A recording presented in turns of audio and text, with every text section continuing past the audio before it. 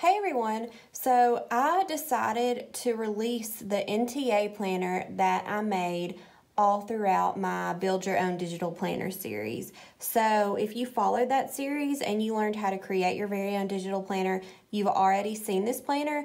The only thing I've done differently is I added a blank page to every section so you can insert your own pages if you want to.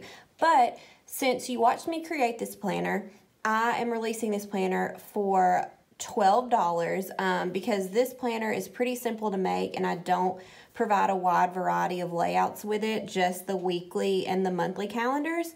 And I will provide stickers with it as well that will match the fonts that are featured in this planner. So I'm just going to do a quick flip through for those of you that did not follow that series and don't want to build your own digital planner, just so you can see what the inside of this planner looks like.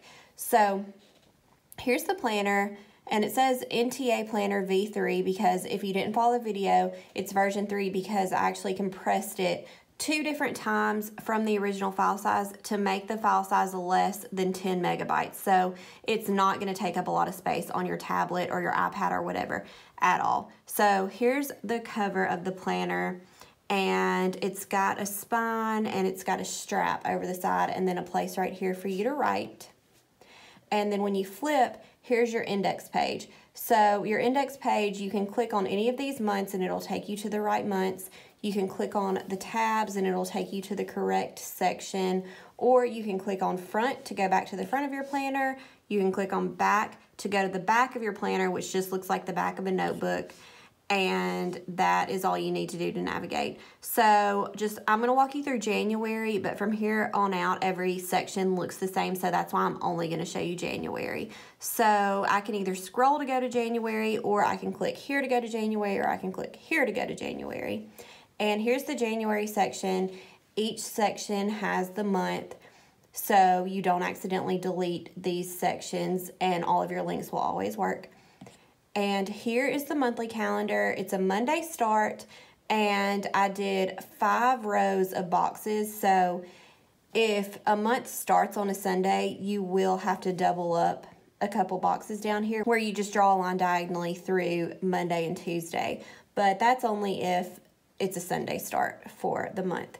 So I also left a space for priorities for the month and for tasks, and I left plenty of room up here for some kind of header so you can get really creative with that. You can write it in, you can use stickers, whatever you want to do. So that's the monthly calendar, and then the weekly calendar looks like this. And it's also a Monday start with room for you to put numbers above the days and then room for a header as well. And then I left just a small priorities box right here, and you could build a checklist or something right there. I left a notes section right here, and then I did a habit tracker, and you can track, I believe it's 7 habits. Yeah, you can track 7 habits right here for all days of the week. So that's what the weeks look like, and I duplicated this 5 times per section, so you already have 5, but you can always delete or add if you want to. So I'm going to scroll through those. And then here is your blank section that comes with each month, and you can do anything you want with this. You can add your own pages if you want to, your own layouts, just whatever you want to do. So there's one of these per section as well, and then you just scroll past that, and then you'll get to the next section. And the tabs alternate between black and white. So that's it. That is the new planner. If you want to see how I made this planner from start to finish, or if you want to create your own planner from start to finish, make sure you check out my Build Your Own Digital Planner series, which I'll link to in the video description. And make sure you subscribe to my channel if you would like to see some digital plan with me videos or digital planning tutorials.